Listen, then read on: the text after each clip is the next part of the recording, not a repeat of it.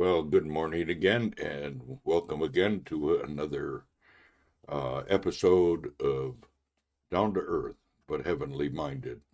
I'm your host, Risch, and we're on internet radio. And we're going to start a new series by Daniel C. Snaddon, and it's going to be on the first epistle of John. And uh, instead of having a bunch of short videos, I put the whole thing together and then I divided it in two. So we have part one and part two. So on the first one, we'll cover the first four chapters. And then in the last series, we'll cover the fifth chapter. And then I have some add-ons to this epistles. So with that said, let's just start our show. 1 John Part 1, by Daniel C. Snaddon. Introduction to 1 John. John's first letter is like a family photograph album. It describes those who are member of the family of God. Just as children resemble their parents, God's children have His likeness too. When a person becomes a child of God, he receives the life of God, eternal life. All who have this life show it in definite ways, John points out. 1. They acknowledge Christ as their Lord and Savior. 2. They love God. 3. They love the children of God. 4. They obey His commandments. 5. They do not go on sinning. There are some of the tests of eternal life. John wrote this letter so that all who manifest these traits may know that they have eternal life. Chapter 5 to 13. At this time of writing, the false sect of the Gnostics had arisen.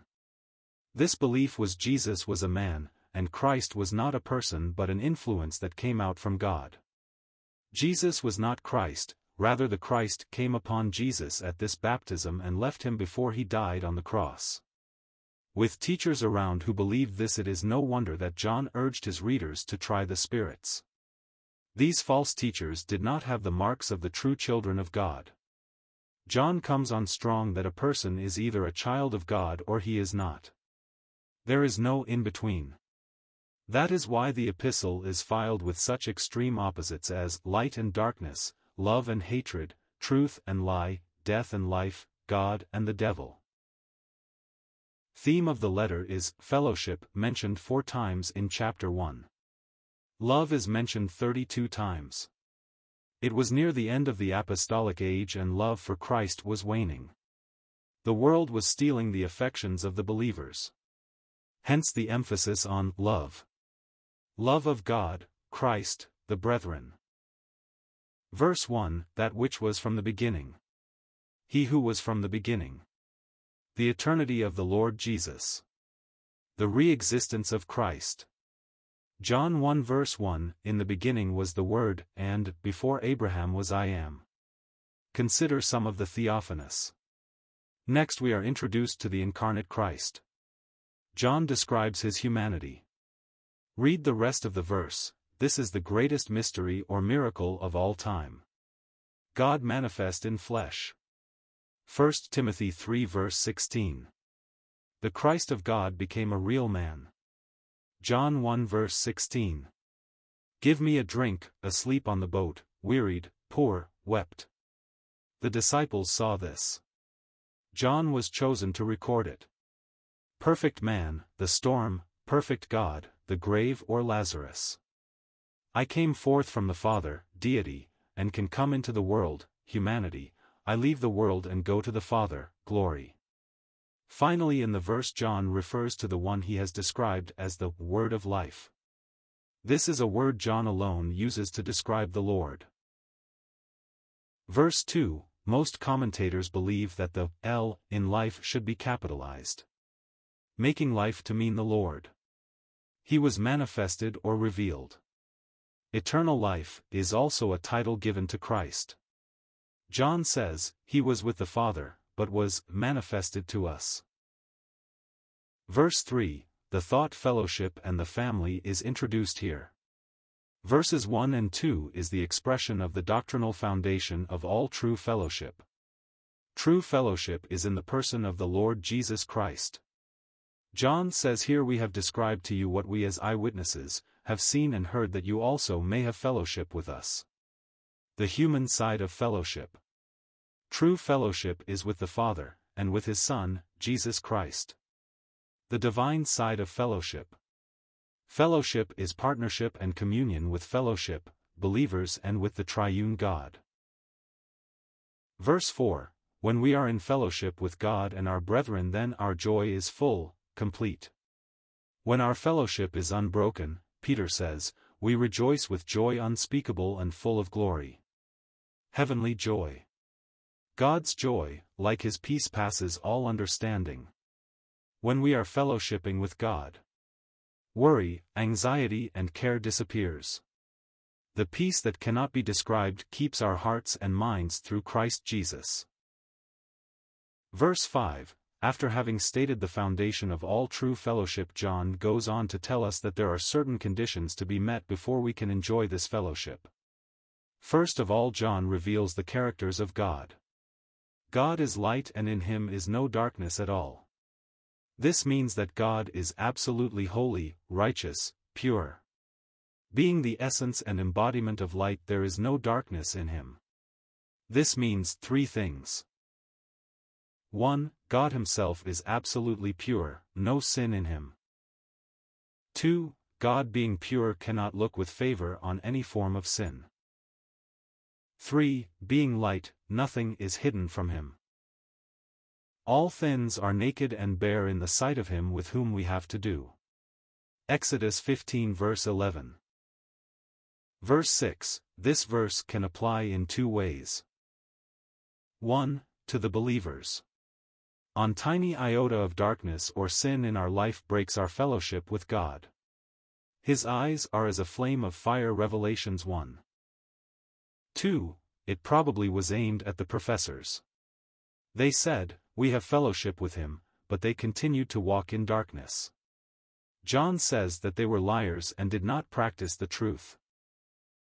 In verses 5 and 6 we have a contrast between light and darkness. Metaphorically, the word darkness is used of moral and spiritual darkness, the darkness of sin. It is impossible to fellowship with God and walk in darkness, sin. Conversely, it is impossible to walk in sin and fellowship with God. Anyone who pretends to be doing so is a liar, and is not practicing the truth. A professor or a believer out of fellowship. Judas would be an example of this. Our Lord said to His disciples, Matthew 5 verses 14 to 16, Ephesians 5 verse 8, John 8 verse 12, Philippians 2 verse 5. Light is an emblem of holiness. It is what God is. Satan's kingdom is a kingdom of darkness, of moral and spiritual evil. Ephesians 6 verse 2. At our conversion we were transferred from Satan's dark kingdom into marvelous light. Light and darkness cannot mix. One of God's first creative acts was to divide light from darkness. It must ever be so. The two cannot exist at one and the same place.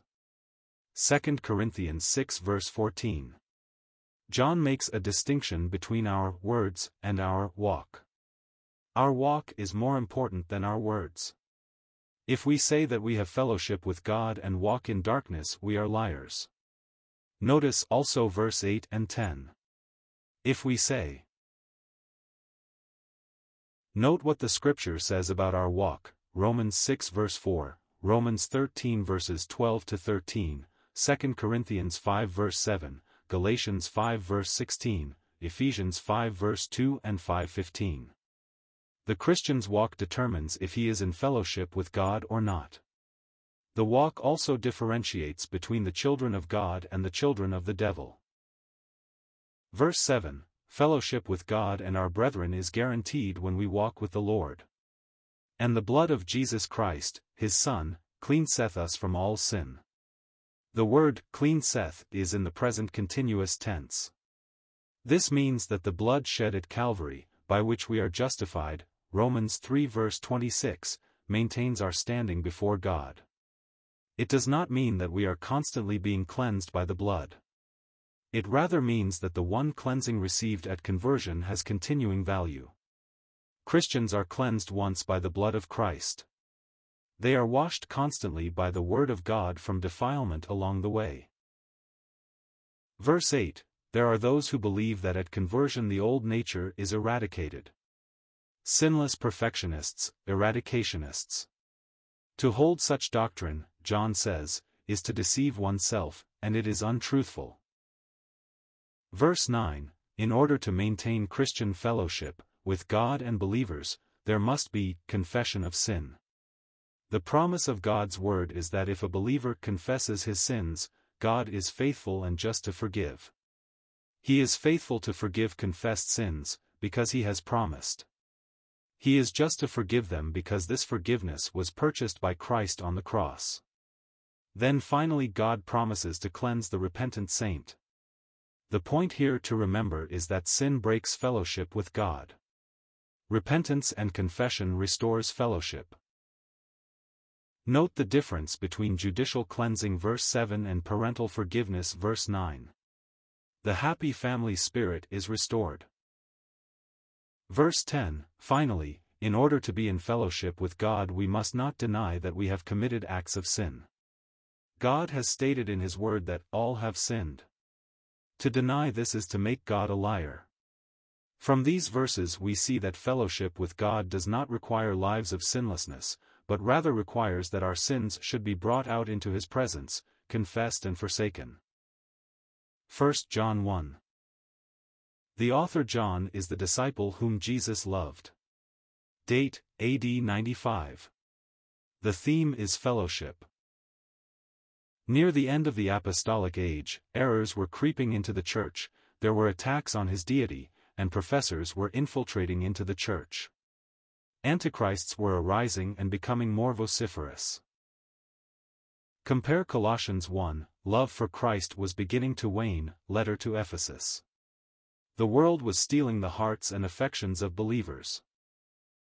John points out that a person is either a child of God if he is not. There is no in between. Some of the features of the child of God. 1. He has eternal life. 2. He loves God. 3. He loves the children of God. 4. He obeys God's commandments. 5. He ceases to practice sin. Verse 1, that which was from the beginning. Revelation 13 verse 8, 1 Peter 1 verse 19. The eternity of the Lord Jesus. Compare John 1 verse 1. Glorify them with the glory that I had. The pre-existing of our Lord Jesus. His appearances in the OT. The humanity of the Lord Jesus. John 1 verse 14. The greatest mystery of all time. God manifest in the flesh. 1 Timothy 3 verse 16. He became a real man. The disciples saw this and John saw it and recorded it. John 16 verse 28. Concerning the word of life. The subject of the epistle, compare voice with word. Hebrews 1 verse 1. Verse 2, capitalize, L, in life. He was manifested, revealed and unveiled. He was also revealed as the eternal life. He was with the Father. He was made visible unto us. Verse 3, we are introduced to the incarnate Word before the thought of fellowship is expressed. What is fellowship? Partnership. The formation of the family is children. The new birth is fellowship of saints. The fullness of fellowship is with God and with Christ. Verse 4, when we are in fellowship our joy is full. There are two ways of having fullness of joy. 1. We keep His commandments and we bear fruit. 2. We are in fellowship with God, Son and brethren. Peter speaks of joy unspeakable and cannot describe his joy. His peace passes all understanding. Psalm 16 verse 11. This is experienced her and now. Thou wilt show me the path of life. Verse 5, God is the light and in him there is no darkness at all. There are conditions for fellowship and some of them are revealed in the rest of the epistle. But John first of all reveals the character of God. God is light, absolutely holy, righteous and pure. Being this, there is no darkness in him. Exodus 15 verse 11. God is light. Paul on the Damascus Road and the Mount of Transfiguration. One tiny spark of darkness in our life breaks that fellowship. We cannot hide our sin from him because all things are open and bare in the sight of him with whom we have to do. Revelations 1. Verse 6, John is now about to distinguish between mere professors and actual professors. He selects 7 keys to show the difference and introduces them by the word if. This verse would give us the picture of a professor despite their words.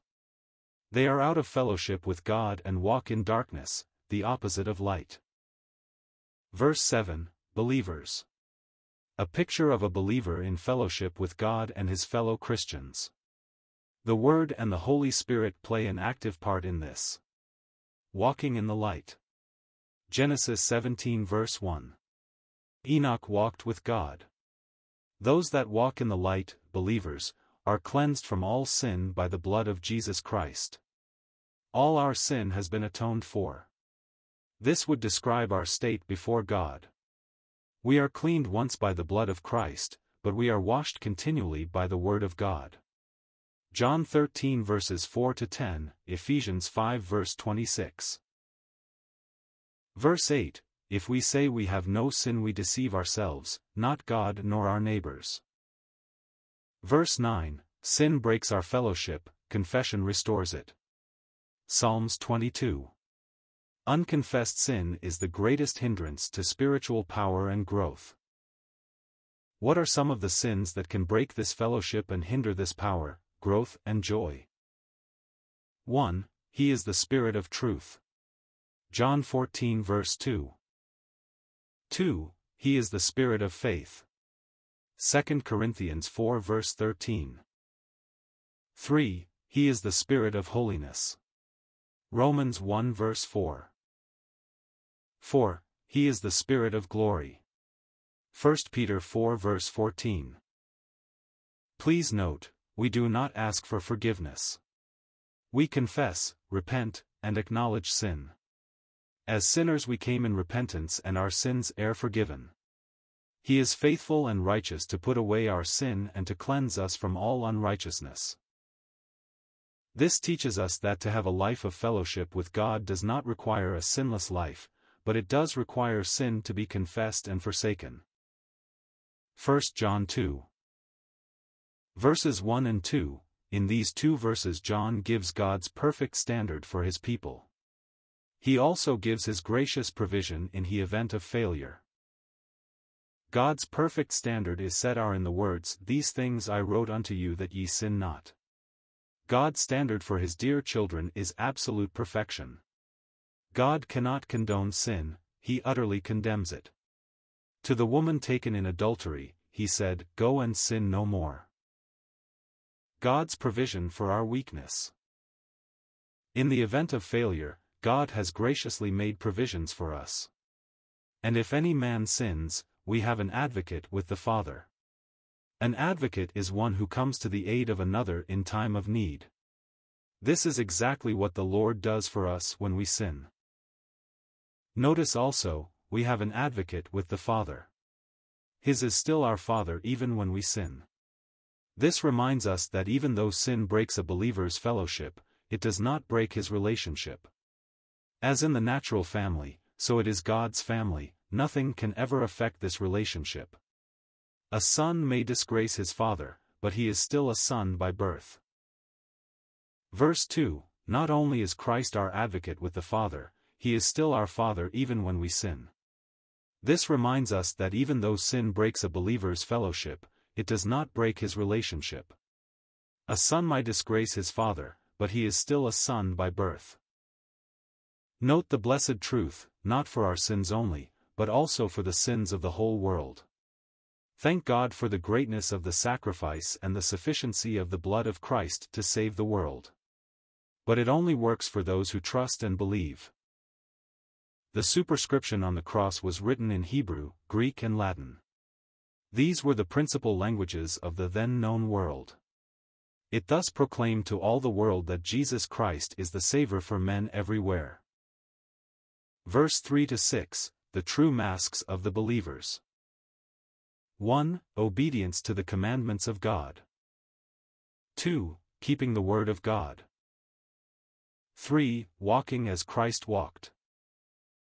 Verses 7-11, we have an exhortation to love one another. This is not a new commandment, it is old commandment.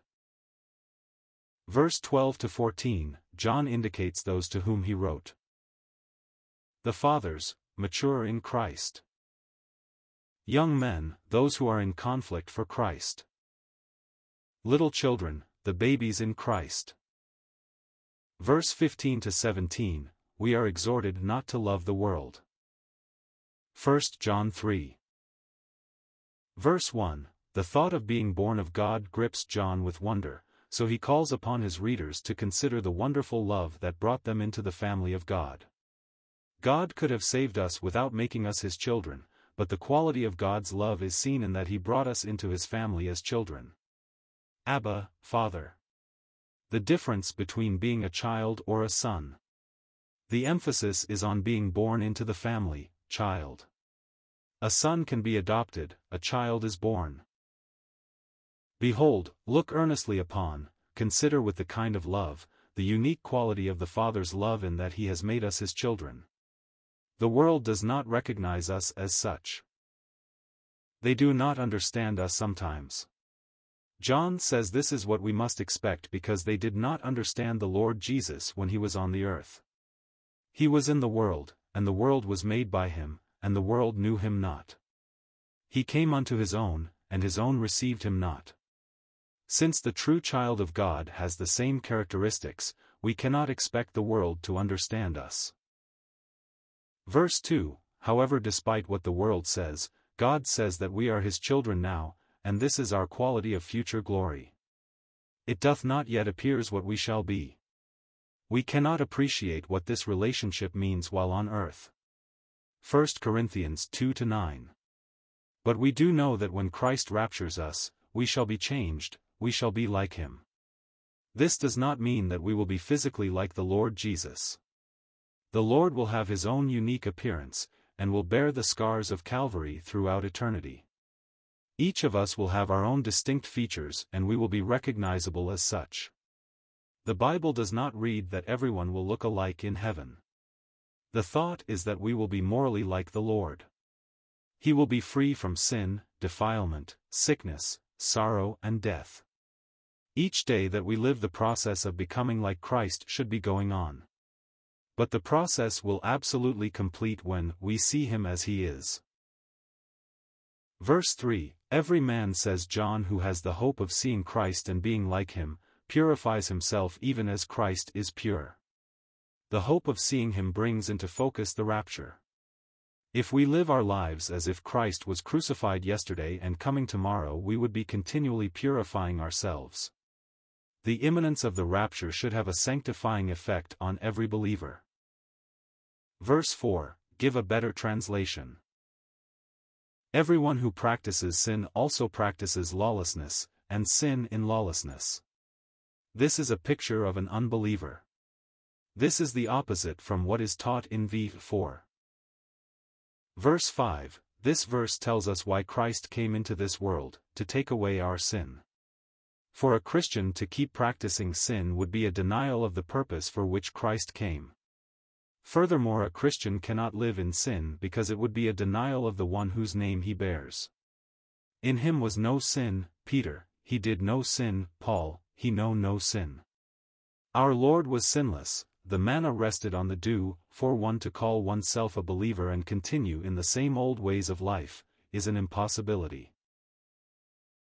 Verse 6, whosoever abideth in him sinneth not, whosoever practices sin has never seen him, and certainly does not know him. This verse contrasts the true believer with one who has never been born again. The subject here is not isolated acts of sin but rather its practice. Christians do sin, this breaks our fellowship, but not our relationship. Verse 7, Little children, let no man desire you. The Gnostics made great claim as to their knowledge, but were very careless about their personal lives. There should be no confusion on this point. A man cannot have spiritual life and go on living in sin. On the other hand, a believer can only live a spiritual life because he has the righteous nature of Christ in him. Verse 8, Most children are like their parents. This is true of God's children and of the devil's children. The thought in this verse is, He that practiseth sin is of the devil. The devil has kept on sinning from the time he fell. His children follow his example. Continuous sense. In contrast, the coming of our Lord Jesus was to destroy the works of the devil. It cost the Lord Jesus so much to put away sin. The attitude of his children should be to abhor that which is evil and to abstain from the appearance of evil. Verse 9, Whosoever is born of God doth not practice sin. This verse represents the impossibility of one who has been born of God going on in sin. The reason for this is that his seed remaineth in him, and he cannot sin, because he is born of God. The question of the seed. Common beliefs, new nature, the Holy Spirit, Word of God. As I see it, it is a combination of the three, which produces new life. Because these things are in the believers, he cannot sin habitually. This then is the fourth distinction of the children of God and the children of the devil. 1. Obedience. 2. Love. 3. Doctrine. 4. Righteousness and godly living. Those who do not practice righteousness are not of God. There is no in-between, no gray area. There are none who are half in and half out. In contrast, God's children are known by these righteous lives. John then reverts back to the subject of love which he had discussed in chapter 2. Verse 11, From the beginning of the Christian dispensation the believers had been taught to love one another. This is not mere affection, but we should love each other as Christ loved us. Verse 12, instructs us that we are not to be like Cain. We did not love his brother Abel, he murdered him. The reason Cain hated and murdered Abel was because his works were evil, while Abel's were good. Verse 14, note the change that comes to one at conversion. The believers whom they once hated they now love. John says that this is an evidence of salvation. Those who do not love God's children never have been home again. Verse 15, in the eyes of the world hatred is not counted as a very wicked thing. In the eyes of God it is murder. Hate is murder in embryo form. The thought and motive is there, the act might not be committed. Quote the second part of the verse. John does not mean that a murderer cannot be saved. He rather is saying that a man who hates his fellow men is a potential murderer and is not saved. Verse 16, the Lord showed what true love was like, he laid down his life for us. This is in contrast to Cain. Our love for the brethren should be so great that, if necessary, we should lay our lives down for them. Verse 17, love is practical. Our lives should be a continual giving out for our brethren. If we have an abundance and fail to share it with brethren in need, John says the love of God is not in him. Verse 18, our love should be practical. Not in word or tongue, but in deed and in truths. Verse 19, such manifestations will assure us that we are in God's family and give us confidence to approach Him. Verse 20, this is rather a difficult verse to understand. The words heart and conscience seem to be interchangeable. It is serious when our conscience convicts us of our actions. At its best, conscience fails sometimes, but God knows everything about us fully and absolutely. Verse 21, this is describing a believer who has a good conscience before God. This is not a person who has been living sinlessly, but one who has confessed and forsaken his sins. By doing this he has confidence and boldness in prayers. Verse 22, "Whatsoever we ask, we receive of him." Such a statement could only apply to one who was living in close vital intimacy with the Lord. Living like this we get to know the Lord's will, and knowing his will we would not ask for anything outside of it. So that, when we ask something, we know that it is his will, we receive it. Look for a moment at the conditions for answering prayers. 1. We must have a clear conscience, no outstanding sins. v. 20-21. 2. We must keep his commandments. v. 22. 3. Our lives must be pleasing to him. v. 22. 4. We must believe in the Lord Jesus. v. 23. 5. We must love one another. v. 23. Verse 24, John says that any person who keeps these commandments dwells or abides in Christ and he abides in him. We know that he is in us by the Holy Spirit. 1 John 3, Part 2. Verse 1, Behold what manner, kind, of love, etc. God could have saved us without making us children. Compare 2 Samuel 14. Abba, Father. Explain the difference between sons and children. Born of God and born into the family of God. Verse 1b, The world does not recognize us as such. They did not recognize the Lord either. We are God's masterpieces. Ephesians 2 verse 10. Verse 2, We are God's children now. Ephesians 5 verse 27. We cannot fully appreciate what this means. But we know that when Christ comes we shall be changed and we shall be like him. Have a body like unto his body of glory, etc. We shall see him as he really is. Verse 3, Every man that has this hope, etc. Blessed hope. The expectation of the coming of the Lord has a sanctifying effect on the believer. The coming is certain, but the time uncertain. Consider Mark 13 verses 33-37. Verse 5, quote, In him was no sin. The intimate disciple. This is one of the three key passages which deal with the sinless humanity of the Lord Jesus. Ipet 2:22, He knew no sin. The intellectual disciple. The temptation. Manna resting on the dew. Verse 6, says he does not. Verse 9, says he cannot. Whosoever is born of God doth not commit sin. The believer does not practice, or live in sin. Commit sin. New nature, see verses 5-6. Old nature, flesh. Romans 7 verse 20, Now if I do that which I would not, it is no more I that does it, but sin that dwelleth in me.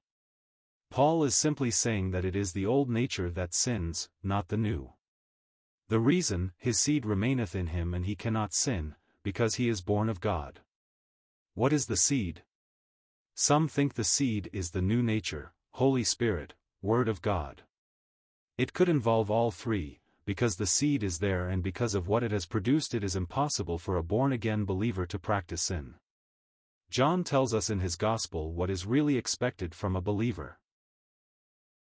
1. John 3 verse 6 Born of the Spirit, indwelling. 2. John 4 verse 14 Springing up, infilling. 3. John 7 verses 37-39 Flow rivers, outflowing. Verse 9, The characteristics of the children of God. Verse 10, The characteristics of the children of the devil. Verse 11, John seems to revive the subject of love which he dropped in ch 2. This is the message of the Lord Jesus, that we should love one another. Verse 12, This is the first record instance of a man who hated his brother. The reason is given for his hatred. His works were evil, his brothers were righteous. His father was the wicked one. Abel's father was God. Verse 13, the antagonism of the world against believers. They hated the Savior, so they will hate you. John 15 verses 18 to 20. Verse 14, we know that we have passed from death unto life because we love the brethren. The assurance of salvation. 2 Corinthians 5 verse 17. Verse 15, whosoever hateth his brother is a murderer. Hatred is murder in embryo form. Hatred is the motive, murder is the act. The man who hates like this, John says, has not eternal life. He is unsaved. No murderer hath eternal life abiding in him. Verse 16, in contrast to the murderer of v. 15 and Cain v. 12, John gives us the highest expression of love. He laid down his life for us. This example should be followed by us. We ought to lay down our lives for the brethren. Verse 17, love is practical, sacrificial love. If we have an abundance ourselves and we do not share it with our brothers in need, John says, the love of God does not dwell in us. He who was rich became poor. Verse 18, our love has not to be in theory. Our love should be expressed in deed and sincerity. The reward, a cup of cold water, etc. See James 2 verses 14 to 16. Verse 22, and whatsoever we ask we receive of him. This is not a carte blanche statement. God does not grant all the answers to our prayers that we desire. Such would be disastrous. There are certain stringent conditions to be kept ere such a sublime promise could be claimed. 1. We must keep his commandments. Verse 22. 2. Believe on the name of his Son, Jesus Christ. Verse 23. 3. We must love one another. Verse 23. This means living close to the Savior, creating an intimacy with him, being in fellowship with him.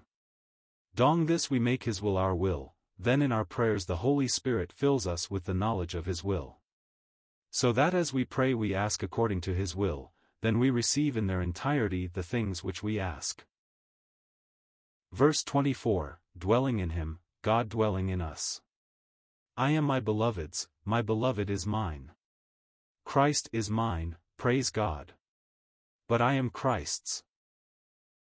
Verse 27, he reminds them of their anointing. He says that it abideth in you.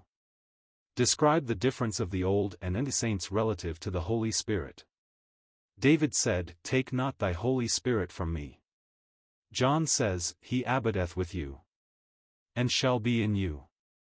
So a spiritual believer is fully equipped to discern false teaching because he has the Spirit of God in his heart and he has the Word of God in his hand. Verse 28, John 15, abide in him. Live in fellowship with him, that we may have confidence and not be ashamed at his coming. The judgment seat of Christ. 2 Corinthians 5 verse 10. We must all appear. Must I go and empty-handed? 1 John 4. God is love. This is the third of John's three great statements concerning the nature of God. The others are found in John 4 verse 24, 1 John 1-5. In the original language the word God is persuaded by an article and would read, the God is love. This means that the statement is not reversible, it cannot read love is God. How do we know that God is love? Verse 9 tells us that God's love towards us was manifested or revealed in Jesus Christ. John 3 verse 16. God sent his only begotten Son into the world. Christ is the only begotten Son in sense that he has no brothers or sisters. The purpose for sending Christ was that we might live through him. There are two important truths revealed here. 1. The pre-existence of Christ. 2. The eternal sonship of Christ. God sent his Son into the world. Isaiah 6. Christ existed before he was sent into the world. If he had not, never could have been our life, verse 9, our propitiation, verse 10, or our Savior, verse 14. Verse 10, herein is love, literally, the love, perfect love. This love is unrelated to anything which humans could do. Not that we loved God, but that He loved us. This perfect love flowed toward us and is expressed in the gift of Jesus Christ. Ezekiel 47.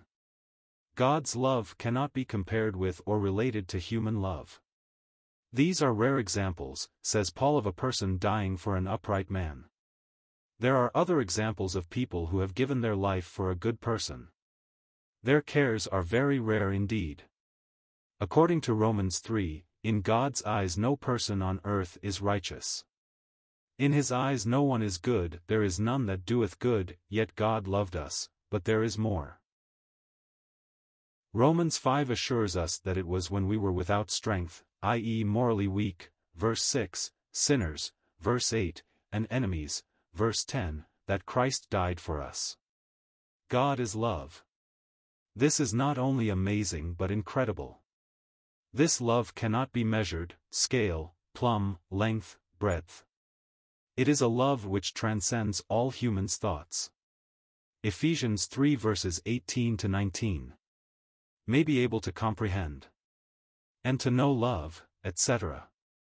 God's love is a depth without a bottom, a sea without a shore. Like shoreless seas, thy love can know no bounds, deep, vast, immense, unfathomed, hard profound, hard I love thee. What shall separate us from the love of Christ? See verse 17. Boldness in the day of judgment. He came to seek and to save that which was lost. The woman with the issue of blood and the woman taken in sin. He came to save you. Luke 15. False teachers and prophets. 2 Peter 2, they will bring into the church destructive heresies. They will deny the Lord that brought them, Cain. They are presumptuous, self-willed, speak evil of authority. They speak great dwelling words of vanity. All this is done in the name of religion. 2 Timothy 3. They creep into houses and lead captive silly women. The men profess Christianity but they preach another gospel. See Galatians 1, 6 and 9. Describe what the gospel is, 1 Corinthians 15. He died for our sins etc., was buried, and raised the third day, etc. In verses 2 to 3 John gives the test that is to be given these false teachers. What think ye of Christ? Verse 2, every spirit or teacher who confesses Jesus is Christ who has come in the flesh is of God. Verse 3, and every teacher who does not confess that Jesus is Christ, who is God manifest in flesh is not of God. This attitude to the person and work of Christ determines whether they are of God or not. Quote the verse of poetry here. What think ye of Christ is the test, etc. What some men did with Jesus. 1. The rich young rulers rejected Christ and his claims outright. 2. The rich farmers excluded him from his life and thoughts. 3. The multitudes totally and absolutely rejected him. 4. Felix declined him as Savior. 5. Agrippa was almost persuaded to believe in him. Describe Paul's commission. Philippians jailer's commission. Thomas's attitude. What do you think of Christ? Verse 8, God is love. See verses 9, 10, and 14. See verse 17 now. Herein is love made perfect, that we may have boldness in the day of judgment. Verse 1, all believers have the Holy Spirit. Chapter 3 verse 24. But there are other spirits. Teachers, false, Peter and Jude. We have to test, try, prove, these false teachers. These men profess to accept Christianity, but they preach another gospel. Galatians 1 verses 6 to 9. What is the gospel? 1 Corinthians 15. We wrestle not against flesh and blood, but against principality and powers. Against rulers of the darkness of this world. Verses 2-3, John gives the test by which these teachers are to be proven. The Incarnation. The virgin birth, the person of Christ. The confession, God in Christ reconciling the world. Every spirit or teacher who confesses that Jesus is the Christ incarnate comes from God.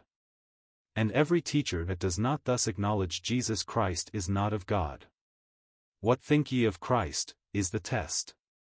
To try both your state and your scheme, you cannot be right in the rest, unless you think rightly of him. Verse 4, Greater is he that is in you, etc. Verse 8, God is love. The following verses give us a description of God's love. 1. In the past God's love was manifested to us as sinners in the gift of his Son. Verses 9-11. 2. In the present God's love is manifested to us as saints in his dwelling in us. Verses 12-16.